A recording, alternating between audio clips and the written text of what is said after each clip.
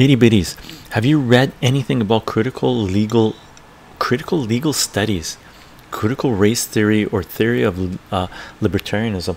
I know a little bit about the critical race theory and stuff like that. What they're trying to do, look, my whole thing is anything being shoved down humanity's throat through centralized power is poison. All right, really, right? So when the centralized state comes into our lives and shoves it, right, gives it to you hard and says swallow the damn thing, right? And if you don't swallow it, we're gonna F you up. That's poison usually, right? So I totally disagree with the way things are being rolled out about history, right? Because history is full of atrocities, but what they're trying to do is build division between human beings by saying this is what mattered. It's not this, it's this. It's the color of the skin that mattered. How about we go a little bit deeper than that? The color of the skin was,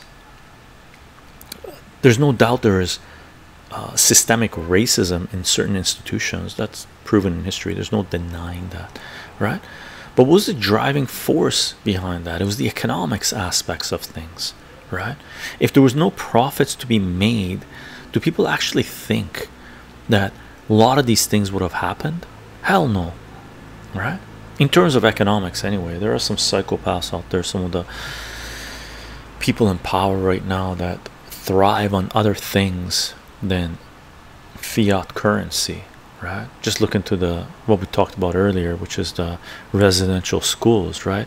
Mass graves of children, hundreds of children being found, right? There is something dark within centralized power institutions.